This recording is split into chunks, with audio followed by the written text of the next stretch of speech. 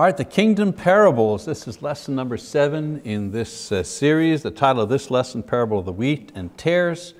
And if you're following along in your Bibles, we will be in Matthew chapter 13. So this week and next week, we're going to be actually completing our series. We have one more lesson after this one. We did say in the past that these were teachings designed, these teachings on the kingdom parables were designed to do a couple of things. First of all, to explain the nature of the spiritual kingdom that Jesus came to establish. Each week, if you've noted, we've studied various characteristics of the kingdom by looking at the parables that Jesus used in order to describe it. This is the manner in which He used to describe His kingdom. Also, it was a device used to separate the believers from the unbelievers. By using parables, Jesus would teach publicly to crowds of people, but as we've mentioned before, only those who believed in Him would actually understand the meaning of these sayings and how they pertained to themselves and the other people who were listening. So it was a coding device that He used, and He even described this and explained this to His apostles when they asked. In many instances, Jesus would give the parable, and then when His disciples would press Him, He'd provide the meaning for them. Not all, but in some instances. And we have an example of one such parable in the wheat and the tares, the parable we're going to be looking at today. Now, this parable follows the one concerning the sower and the seed, where Jesus is using agricultural examples to teach about the kingdom. By its proximity to the first parable, the sower and the seed, by its proximity to that particular parable, the one on the wheat and the tares may have been the second parable that Jesus spoke during His ministry. Remember last time we said sower and the seed? I believe that may have been the very first one that He spoke. This one here, the second one. So let's go to Matthew chapter 13 and read through this and see what the Lord is teaching us. So we begin verse 24. Jesus presented another parable to them, saying, the kingdom of heaven may be compared to a man who sowed good seed in his field. So the parable is about the kingdom. It's not about the world, because He begins it by saying the kingdom of heaven is like, right? It takes place and describes events in the kingdom, and that's important to remember. That a lot of people sometimes make the mistake, take this information where Jesus is saying the kingdom of heaven is like, and somehow they try to apply this to life in the world. And it doesn't fit, it doesn't match. Well, he's not saying the world is like, He's saying the kingdom of heaven is like this. So we have to always keep that in context. Verse 25, but while His men were sleeping, His enemy came and sowed tares among the wheat and went away. Tares or darnel, weed-like grass that resembles wheat, but it actually has a more firm root system. The landowner sows good wheat, and while the laborers are sleeping, the darnel or the tares are sown by his enemy. Pretty straightforward story so far. But when the wheat sprouted and bore grain, then the tares became evident also. So the fact that the tares had been sown only became evident when both began to grow. So, things are going on in the kingdom that you don't always see. We've understood that. And sometimes those things that are going on are not necessarily positive. Okay. Verse 27. The slaves of the landowner came and said to Jesus, Sir, did you not sow good seed in your field? How then does it have tares? So the workers questioned the possibility of there being tares among the wheat. How could this be so? They know they didn't do it. This is a controlled area where they're working specifically. So we didn't do this, who did this? And so the owner begins to give them the reason why this is so. In verse 28, he says to them, an enemy has done this. The slave said to him, do you want us then to go and gather them up? But he said, no, for while you are gathering up the tares, you may uproot the wheat with them. Remember I said the tares, this type of growth here, has a firm root structure, more firm actually than the wheat. And so in verse 29 he says, while you're gathering up the tares, you may uproot the wheat with them. So the workers want to identify and remove the tares, but the owner tells them to allow both of them to grow side by side until full maturity. Remember the story and the sequence, there's going to be meaning to this later on. Now in the case of the tares, their close and strong roots, as I mentioned, might serve to damage the good plants if they were to be torn out. Also, they resemble the good crop, and so the good plants could be torn up by mistake as well.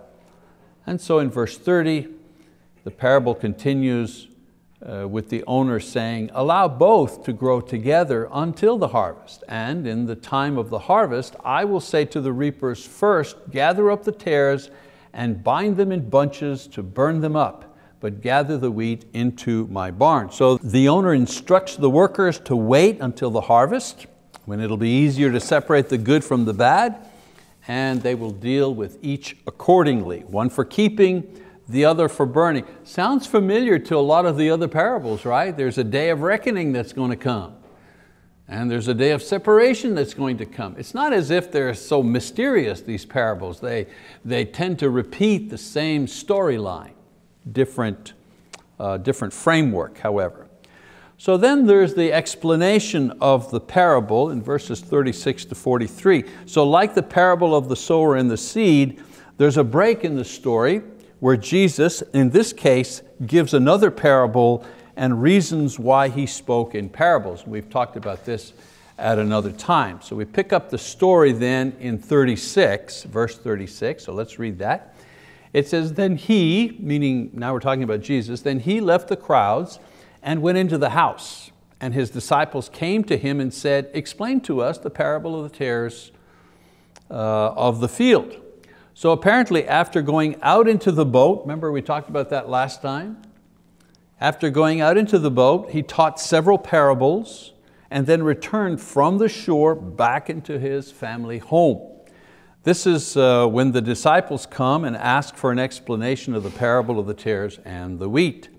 So Jesus had spoken another parable about the mustard seed, and they did not ask about this particular parable.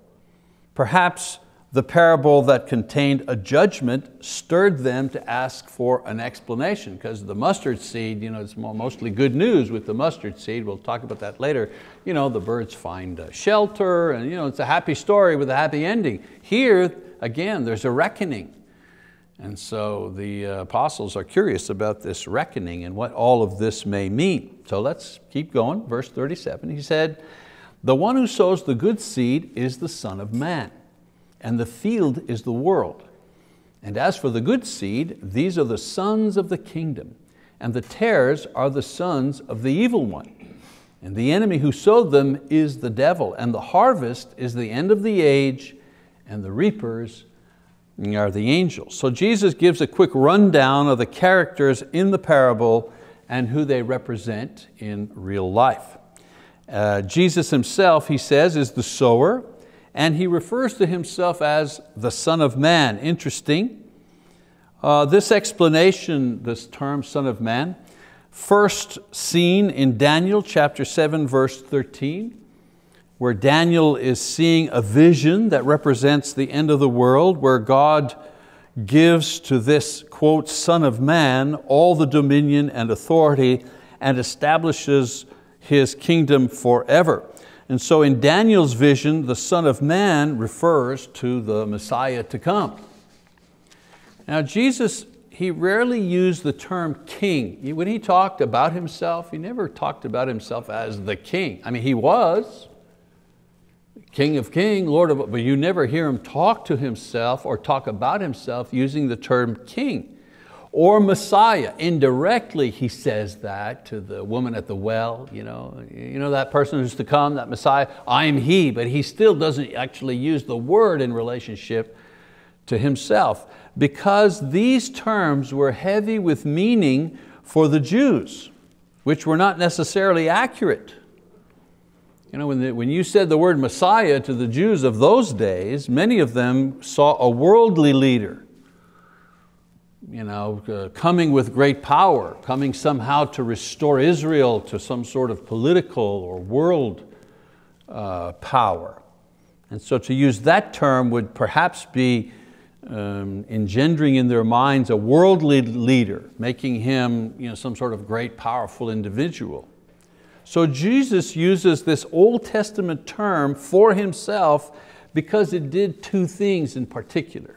First, it was a scriptural term referring to the Messiah and his work and the kingdom. So he was accurately referring to himself, but using an obscure term that didn't, it wasn't a word that would create any type of a strong reaction.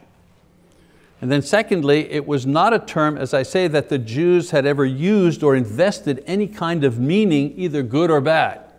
So it was an honest, scriptural way to refer to himself truthfully, accurately as to who he was, but it wasn't a baited word. It wasn't a word that would cause his listeners to riot or to question. So he uses this term Son of Man to refer to himself in an obscure way as the Messiah, and to put into context the things that he will say about the kingdom and its futures. So he uses a term that means Messiah, but has not been polluted by worldly ideas. So much for the Son of Man term that he uses. Then he goes on to say the field is the world itself. The seed of the kingdom is planted all over the world by Jesus. The good news, the good seed are the sons of the kingdom. Now before, the seed was God's word. In the parable, the seed is not God's word, but it is eventually what God's word produces. Christians, those who make up the kingdom. So from parable to parable, the same words don't always mean the same thing. So the sower and the seed was the word. Here, the wheat and the tares, the seed are people. The end result of what happens when the seed is planted in a good heart. The tares are the sons of the devil, the ones who have believed Satan and follow him, whether they know it or not. So it reminds me of a song by Bob Dylan long ago when he went through his Christian phase. Did you know that? Bob Dylan went through a phase where he considered himself a born-again Christian, and he wrote a song. And the song was, "You've got to serve somebody." It was interesting in his song, absolutely accurate biblically. You've got to serve somebody. You're either going to serve the Lord or you're going to serve the devil. That's the only choice that you have. And in the song he talks about you can knowingly serve the Lord or you can knowingly serve the devil. You could also unknowingly serve the devil because you refuse to serve the Lord. Very interesting and concise way of explaining a Christian's choice in life. And so here Jesus talks about the sons of the devil, the ones who have believed Satan and follow him, whether they know it or not. If you don't follow Jesus, then you do follow Satan, whether you're aware of it or not. The tares are sown, now here's the interesting part, the tares are sown where? Well, in the kingdom. In the kingdom.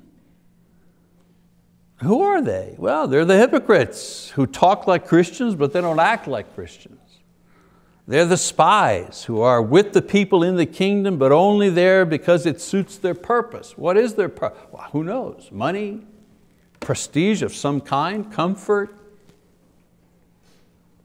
They're the backsliders. They're the sinners who have begun to be influenced more by Satan and the world than Christ and His word.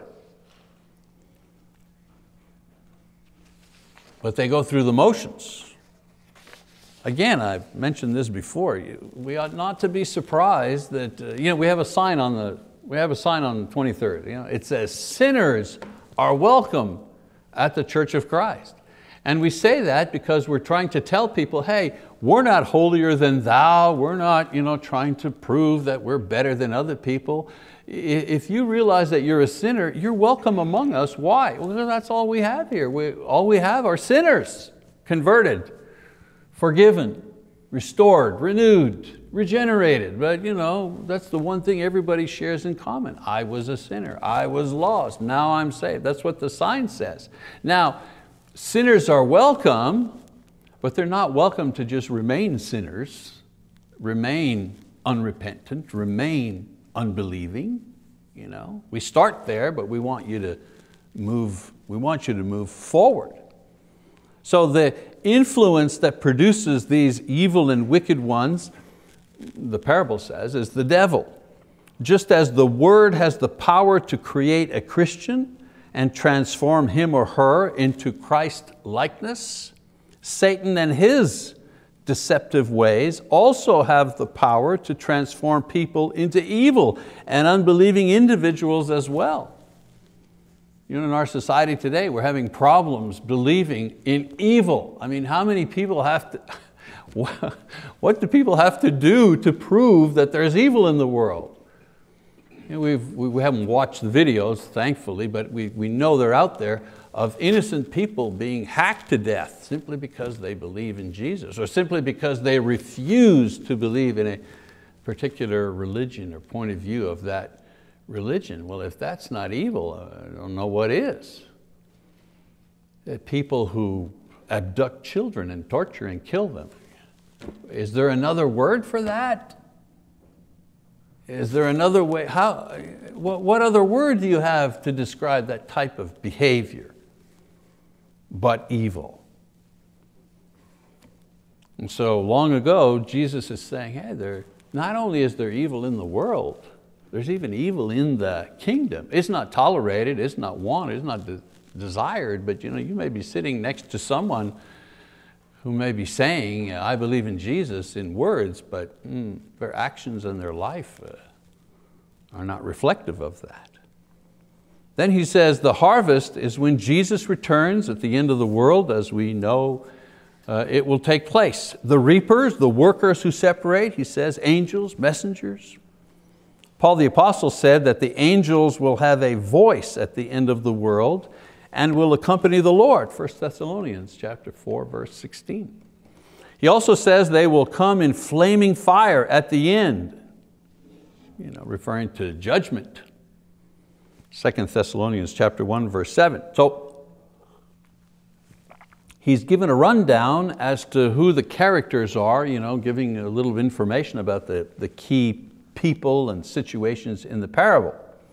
So he goes on in verse 40, he says, so just as the tares are gathered up and burned with fire, so shall it be at the end of the age. The Son of Man, there's his reference once again, will send forth his angels, and they will gather out of his kingdom all stumbling blocks and those who commit lawlessness. Notice what he says, will gather out of his kingdom.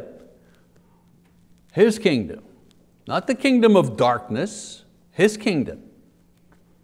And will throw them into the furnace of fire. In that place there will be weeping and gnashing of teeth. Then the righteous will shine forth as the sun in the kingdom of their Father. He who has ears, let them hear. So Jesus continues to make the parallel between this parable and the end of the world. The separation of the tares and the wheat is a mirror of what will happen at judgment for those who are, quote, in the kingdom, not the judgment of the entire world. I'm not suggesting here there's a judgment here and then there's another judgment. We've talked about this before in studying 1 Thessalonians. It all happens. In the Bible describes the events, if you wish, taking place when Jesus returns in various places. There's no one page in the Bible that contains all of the information about what takes place at the end. But when you put all of them together, all the events that take place, the dissolution of this world, the new heavens and the earth, the coming of Jesus, the judgment, the dead in Christ rise, all those different things, they all happen the twinkling of an eye. No time to say, oh, wait. Well, is it too late to apologize? No, we don't have that. We don't have that time. That's why the warning over and over again, he warns. Sometimes I'm thinking of at the end of the world, and this is only a human thought, people say, well, I didn't know. And he is saying, how many times do I have to repeat? How many parables end in this way? How many cautions does he give? How many times do the apostles warn over and over and over again? Be ready, you never know when he'll come. So at the end, certainly there will be a judgment between believers and unbelievers, of course. But Jesus says that there will also be a separation between those who believed and those who said that they believed, but they didn't belong. Them too. So those who belong in the kingdom will simply remain there. Those who aspire to be in the kingdom but who give offense to the brethren, to the Lord, to the world.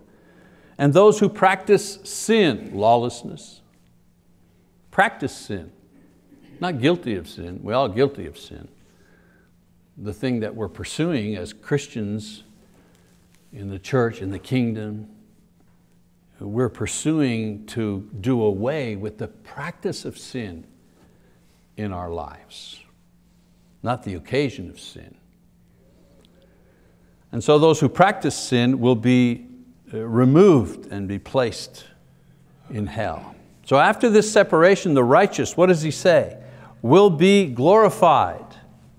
What does that refer to? Well, the new bodies to enable them to exist in heaven, in the heavenly realm. We have a physical body made for this earthly realm. We breathe in the air, we exhale carbon dioxide. You know what I'm saying? We're built this way. We eat the food, we void the waste, we're designed for this place. And Jesus here and in other places tells us, but we will need a new body, a new container if you wish, a new essence in order to survive, in order to exist, a better word, in order to exist in the dimension that is to come. We can't exist there with this body, a new body. The Bible refers to it as a glorified body. And then to be exalted, lifted up, to be with God forever. So the point of our life, the objective of our spiritual life is not the glorified body. The glorified body is simply the means to the end. The glorified body enables us to exist in another dimension that we see a little bit of now, but not quite clearly. But the purpose for the glorified body is the exaltation of the individual to be in a different kind of relationship with God, with the Godhead. Okay?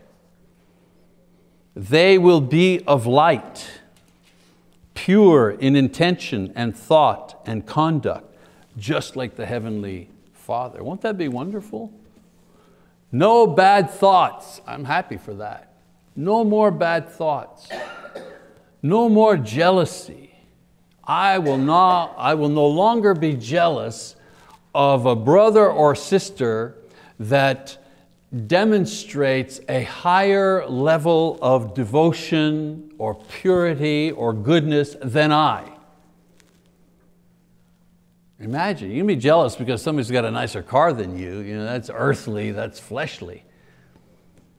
But to get the ping of jealousy because you've seen someone who's just higher than you are, better, further into the kingdom, more developed spiritually, there won't even be that little essence of jealousy. Nothing to spoil anything. What we say, what we think, what we hope for, what we pray for, what we declare before God, all of it be good and pure. No impurities from this world. So Jesus warns even His disciples to pay attention and be careful to abide by this teaching according to this parable. All right, so this parable also gives us some significant insight into the kingdom, especially at the end of time. Remember I told you all these kingdom parables, they give you pieces of the puzzle, and He doesn't say everything there is to say about the kingdom in one parable. You pick up a piece here, a puzzle there, an idea here, you start putting it together and it begins to emerge. An image begins to emerge. So here are some of the things that we learn from this particular parable. And I'm just maybe not be an exhaustive list here, but a couple of things anyways that are obvious. The kingdom is universal. In other words, God's kingdom is all over the world. Wherever people respond to His gospel, there will grow the good wheat of the kingdom. Also, that there is good soil everywhere. Our job is to go plant the seed. That's why we do mission work. That's why we support people. That's why we encourage our young people to think larger thoughts than just Choctaw, Oklahoma, but think about Ecuador, and think about East Germany, or think about Russia, or think about Asia. Open your mind. The fields are white unto harvest. The good soil exists everywhere. But those who are sowing the seed are not everywhere. Also, there is good soil, as I say, everywhere. Our job's to go plant that seed. The universality of the kingdom, we see it. Another point, there are pretenders in the kingdom. People leave the church because sometimes they're hypocrites and sinful people who show no repentance. And the saddest thing in the world is a sincere, godly saint suffering some kind of offense from someone who maybe doesn't belong in the kingdom. And we manage to keep the person who doesn't belong and lose the person who does, because they're under the false impression that once they're in the church, they should be surrounded by people who are better than they are, more perfect than they are, more spiritual than they are. In other words, you shouldn't see any sin in the church. Oh my goodness. Impossible, right?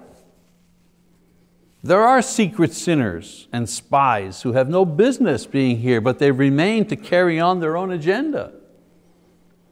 This mustn't discourage us. This is not a sign of failure of the kingdom. I guess that's my point. Jesus didn't fail. The church is not failing because there are parts of the church or individuals in the church who are clearly not living the Christian life. It's really a sign that Satan is still at work. It doesn't mean I become lackadaisical. It's not just, oh well, the church is not perfect. Oh well, there are some people who really are not sincere in the church. And well, no, of course not. I'm going to work on those people.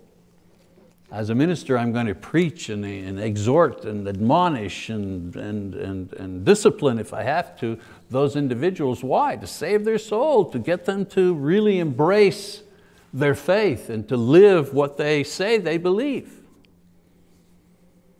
And of course, we know this, but Satan's not interested in Hugh Hefner, Mr. Playboy. He's not expending a lot of energy trying to destroy his soul. I think, without making an overall judgment, I think Mr. Hefner has demonstrated quite clearly that he doesn't believe in God. He's an irreligious person, that he promotes a lifestyle which is not compatible, let's put it that way, to Christian thinking.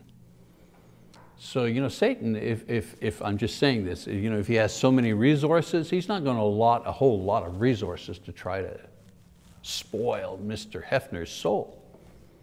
But he will make an effort to perhaps spoil a young man's soul in the church who's fresh and new as a Christian, who doesn't know a lot, who could be tempted by Mr. Hefner's influence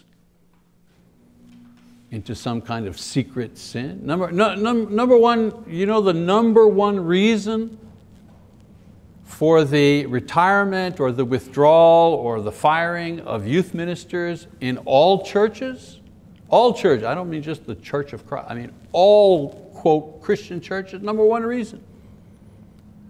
Addiction to pornography. Addiction to online pornography. It's terrible. More young ministers lose their jobs and lose their careers because of that. And you say, why? Well, because young men and women today, they're online. That's where the temptation is. The good is, perhaps, but that's where a lot of the temptation lies. And they've had their lives and their careers, and unfortunately their souls, spoiled by that. So absolutely, Satan, he'll attack the thing that threatens to destroy his agenda, his influence, and that's the church. And where will he go? Well, he's not going to go after Brother Harold, who's been an elder for 50 years. I think Brother Harold kind of knows what's going on. He's going to go after Mike. He's going to go after Jacob. He's going to go after young men and women. He's going to go after them, the future leaders. Make sure that they don't even get started, get no traction as far as their faith and their service is concerned. So there are pretenders in the kingdom, and the kingdom is targeted specifically by Satan. And then thirdly, no one escapes judgment. Remember, based on this parable, there are other ideas, but I think this one certainly is clear. Unfortunately, a lot of times we in the church, we think that our job is to find out who belongs in the kingdom and who doesn't. We're the marshal. But our job is to sow the seed of the kingdom and bear the fruit of the kingdom, not rip out those who feel don't belong here. Remember, the workers were not permitted to pull out the tares. Do you think there's a lesson there for us? Do you think that there's some sort of parallel with our idea? We think we know who are the ones that don't belong. Jesus guarantees that at the end, all those who don't belong in the kingdom will be rooted out, judged, and punished. And only those who belong will remain. He promises that right here. That's what he tells us. So just like the first century disciples, Jesus says to all who hear his parables, pay attention. If you have ears to hear, pay attention. Now this parable was aimed primarily at those who were in the kingdom but didn't belong there because of their disbelief or their lifestyle, their secret sins, their secret allegiances, so on and so forth. In real life, tares cannot become wheat.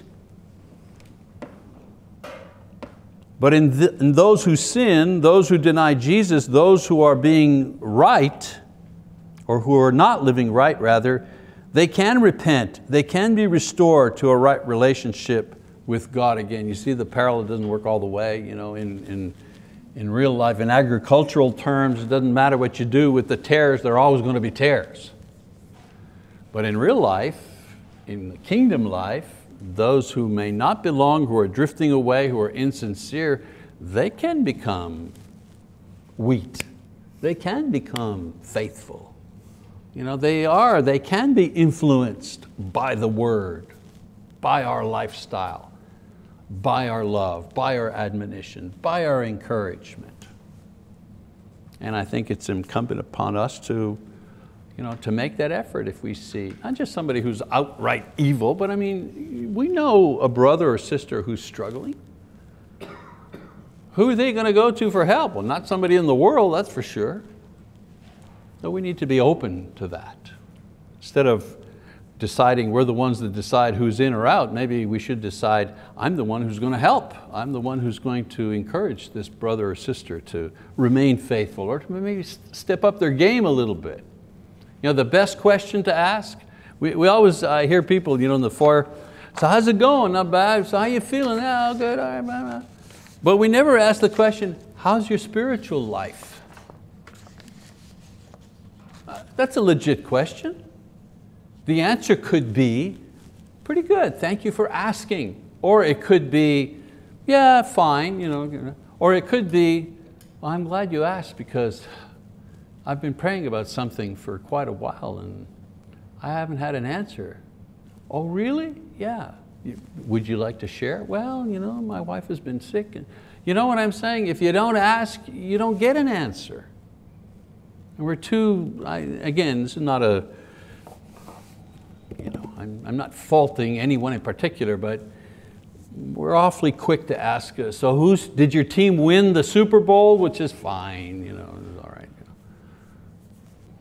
But how are you doing spiritually? I have a feeling that there are people in our own congregation who ache and who are just waiting to be opened up just by a simple show of interest in their spiritual life.